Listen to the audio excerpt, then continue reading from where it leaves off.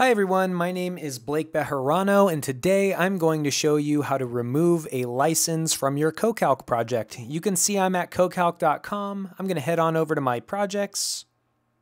I'll select the project that I'd like to remove the license from.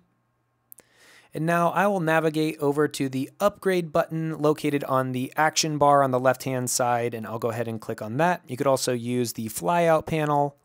But here I'm going to go ahead and select the button for the full page view. And here I'll scroll down and you can see licenses. And right now you can see currently there's an active license that is associated with this project.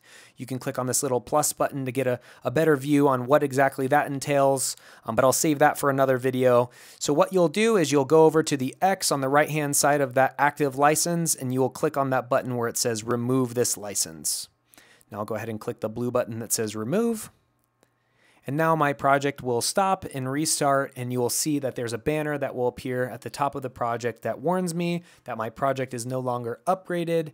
But that is pretty much it. Please like, subscribe, follow for more tips and tricks on using the CoCalc UI, and I will see you next time. Thanks again.